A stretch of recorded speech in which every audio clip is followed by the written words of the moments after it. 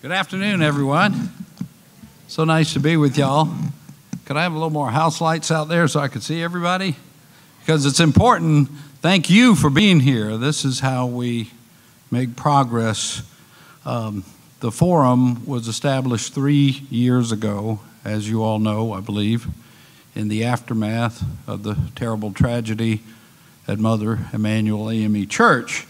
And we're proud at the city of Charleston to have been a founding sponsor of the forum, and I'm a founding member of the forum myself personally, and share the goal of combating hate and prejudice in our city, in our society, in our world, and securing a just and prosperous future for our citizens, all of our citizens, all of our citizens.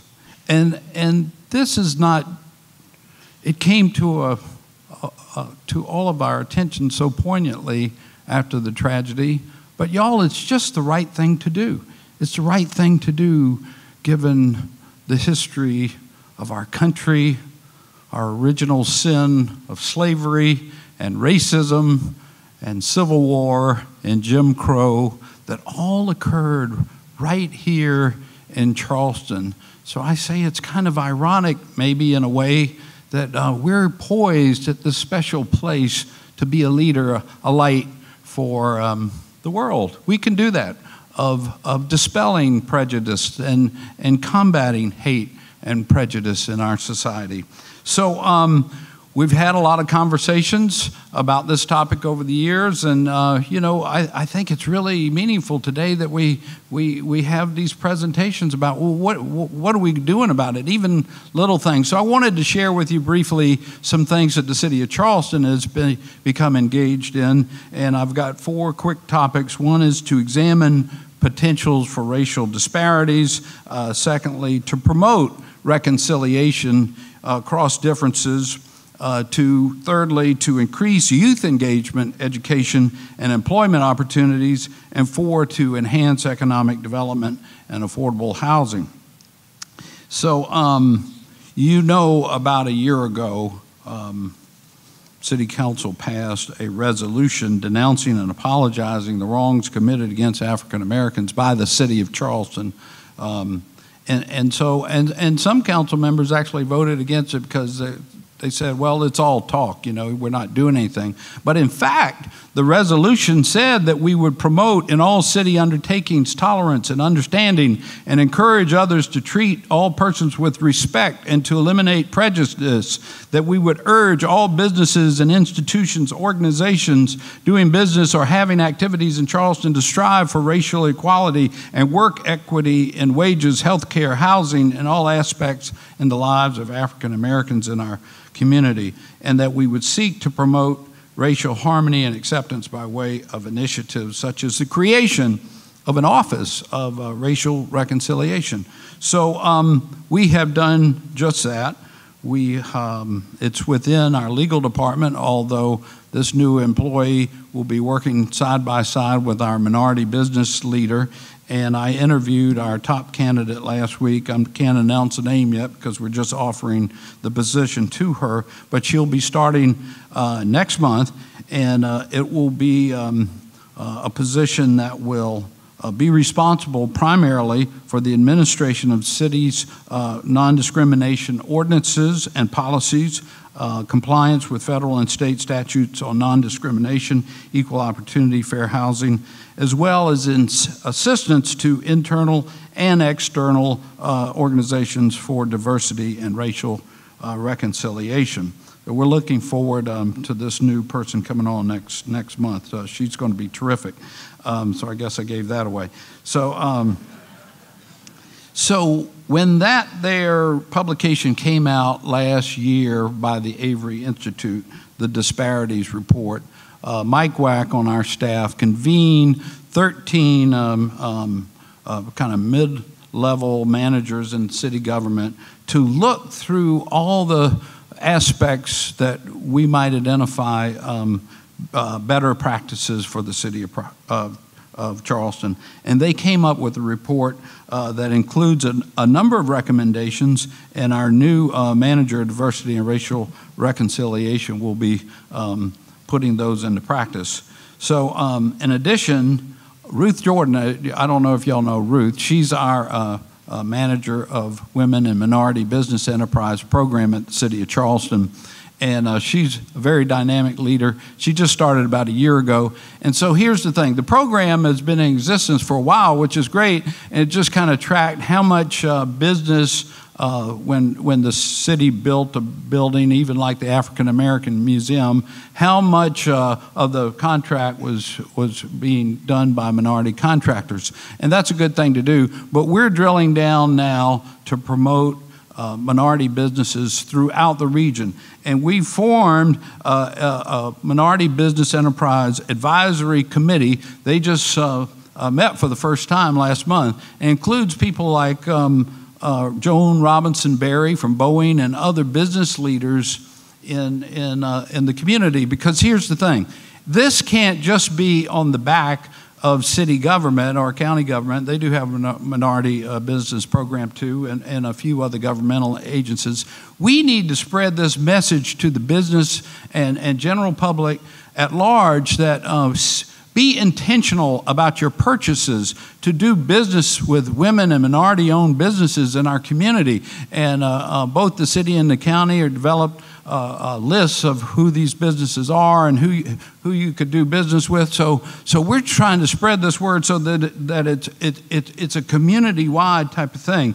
And so this committee is going to be engaged in that, along with exploring the many opportunities we think will come from the building of the International African American Museum here in Charleston, which finally, I know we've talked about it for a while, in July's City Council meeting, we plan to take the construction contract to City Council for approval, finally, after getting the cost down.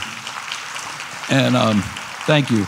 And we had to raise about an extra $12 or $15 million, given costs today in the construction world. But we'll be breaking ground this year for sure, and I'm so excited about it. It's going to be great. And it's really, y'all, going to be a great opportunity for minority businesses in our community. So another thing, just to let y'all know of, we started our first ever City of Charleston Employee Pride Alliance of city employees to be a resource group dedicated to creating and sustaining a positive work environment for all individuals, regardless of sexual orientation, gender identity, or expression. And in fact, I didn't know this before I became mayor, but there's this like national ratings group called the Human Rights Campaign, and they rate all the things that you do as a city in terms of anti-discriminatory practices and so forth. And believe it or not, we went from kind of the low end of the scale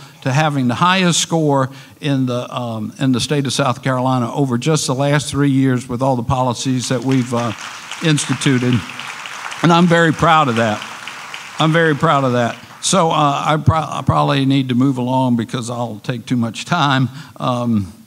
I did want to mention, in addition to those things, that late last year, we were the first city to pass a hate crime bill in the city of Charleston. We're the first municipality in the state of South Carolina to do that. So, you know, when Dylan Roof committed those terrible murders, executions, it was also a hate crime. And now, even though our jurisdiction is for misdemeanors, but even to write a hate-inspired graffiti on a wall in the city of Charleston would now be applicable to our hate crime bill. So that's a good thing. So promoting reconciliation across differences. I don't know if y'all know this, but Mike Wack has helped me organize an interfaith clergy council. It includes pastors from all denominations and faiths: Jewish, Muslim, Christian, Buddhist, Hindu. It's really an amazing group of pastors and faith leaders in our community, and we meet quarterly and discuss issues, and we get together. You know, after the we've done this from time to time. We had a vigil, Marion Square, after a terrible tragedy in Pittsburgh at a Jewish synagogue, and we had another gathering after the terrible Muslim murders in New Zealand. And Imam Shamu said, Mayor, you know, it just seems like when we really get these diverse groups together, it's always in the wake of a tragedy. Let's get together when there's not a tragedy. So we started doing that, and we have these interfaith gatherings, not because we're bemoaning some terrible tragedy in the world, but just because it's the right thing to do, and we get to know each other and get to work on things in the community. For example, our next meeting this coming Thursday is at the city's Navigation Center. If y'all hadn't heard about that, it's really incredible. Up at 529 Meeting Street. I know you know about the homeless shelter that 180 Place runs, but we now have a day center to assist those who are experiencing homelessness in our community. And there's resources there. Thank you very much. It's really a beautiful asset. There's resources there for job placement, for housing opportunities, for mental health services, for regular medical services, all under one roof. And the city of Charleston helped provided this space, and we've got community partners that are making this happen. And so we need volunteers and help. And so all these interfaith group is coming together to help us do that. It's really an amazing effort. And it's part of our Homeless to Hope effort that really originated after I became mayor, when we had so many folks living homeless in Tent City underneath the highways. It's really a continuation of that effort. So third, increasing youth engagement, education, and employment opportunities. For the first year, we have the mayoral fellows. Are y'all out there? Where are my mayoral fellows? Y'all stand and be recognized. These young men and women, wow, these are the leaders of tomorrow, y'all.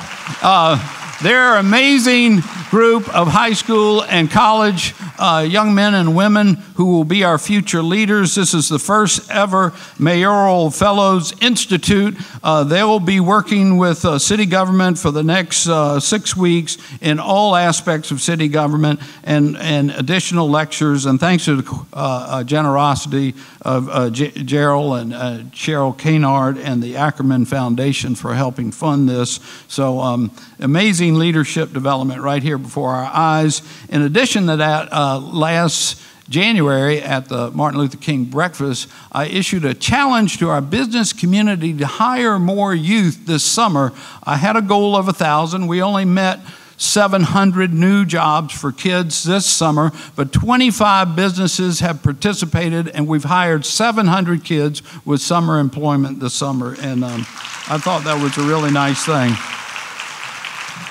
So finally, I did want to touch briefly on affordable housing. It's a crisis in our city, and it impacts disparities up and down the economic earnings landscape, so to speak.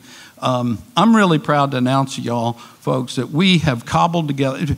Doing affordable housing, y'all, is all about helping subsidize it, because it's costly, and no one in the private sector is just willing to, give out free rent and reduce rent and not make a profit. And so government has to partner with so many people in any way it can to help provide more affordable housing. And between the $20 million bond referendum that our citizens passed, and we've been working on the projects that'll go into, and a settlement that we just reached 2 weeks ago with the local development corporation, we have now $39.6 million to invest in affordable housing, which will create hundreds of units in our community. And I'm really excited about that. The settlement with the local Development Corporation, they're going to write us a check of $10 million within the next couple of weeks, and then create a $9.2 million revolving loan fund that will be used for affordable housing in our community. So, for example, y'all, I mentioned 180 Place a minute ago. They are going to build 72 units for very low income. It's like transitional housing for those who have been experiencing homelessness. It's going to be right up at 573 Meeting Street, right in front of the homeless shelter, and will provide that kind of transitional step where folks can get a home, get a roof over their heads, and get a new start in life. So that's one of the investments we'll be making. We'll be partnering with West Ashley, a dogwood development for 75 units for sale. We've started construction on the Grace Homes with our partner Charleston Housing Authority, and it's right on Lee Street up the street here. It'll be 65 units, and we opened Williams Terrace about a year ago over on Anson Street. That was about 45 units. So together with all the things, other developments that we'll be partnering with, again, our goal is to create in pretty short order about 800 units of affordable housing, and that'll be a great boost for our community. So once again, thank you for being here, because at the end of the day, we try to do all this stuff, the folks you're hearing from today at all levels of government, but I believe at the end of the day, it's about you being engaged and not only knowing what's going on, but pushing us, making us accountable, and being a part of the solution so that we do, as a community, combat hate and prejudice, as I said, and make sure that we secure a just and equitable, prosperous future and opportunity for all of our citizens, including these future leaders of tomorrow. Thank you very much.